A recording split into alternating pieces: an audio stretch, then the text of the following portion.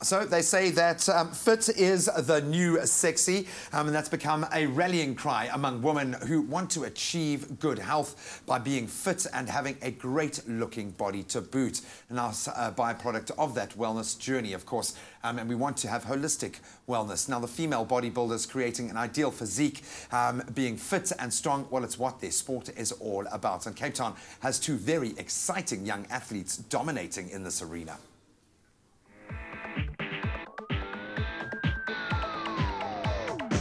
So with winter fast approaching, it becomes very difficult for many of us to stick to our goals, specifically when it comes to training and nutrition. But not for these two ladies behind me, because the gym is like their second home.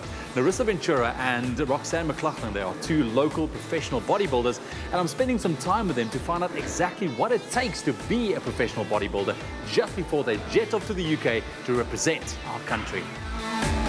Roxanne and Narissa were both fitness focused at school. Roxanne was a track athlete and Narissa a dancer, and they found bodybuilding as a new sport in adulthood.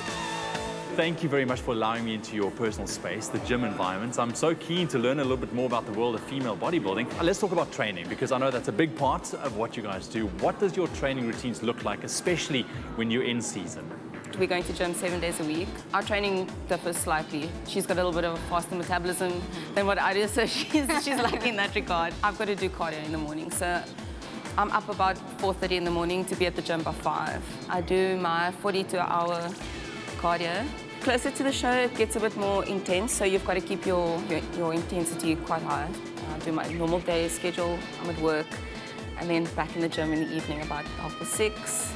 Train for about another hour and a half or so, and then again another 30 minutes of cardio. Diet, once again, plays a very, very big role into achieving your goals as a female bodybuilder. So what is it? What does it look like, specifically gearing up for a competition? We don't say diet, we call it a healthy eating plan.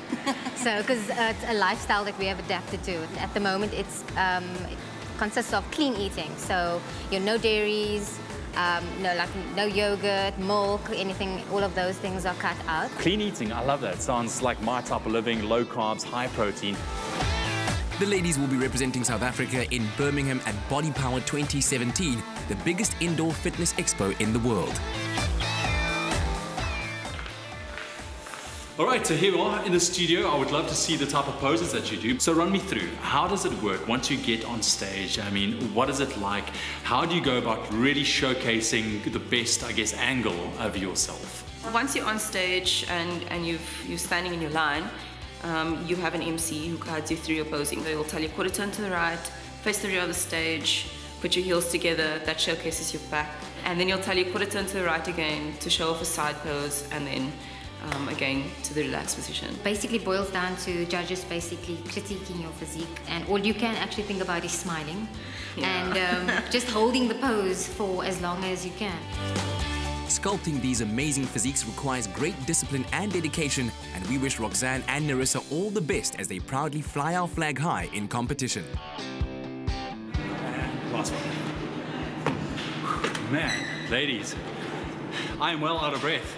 You know what, this is completely different to the type of training that I'm doing at the moment, which is geared towards boxing training, very high cardiovascular training, but I'm still out of breath, even though we're slowing down those movements. That was tough.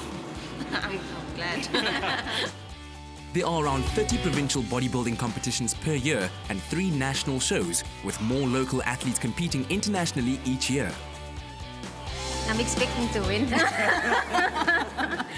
But I'm very excited to go. It will definitely be an experience of a lifetime, as I've never been to the UK before. Also meeting pro athletes, and yeah, so exciting. These formidable women were introduced to bodybuilding by their boyfriends. It's a form of fitness competition that's growing rapidly among women and requires a challenging training regime.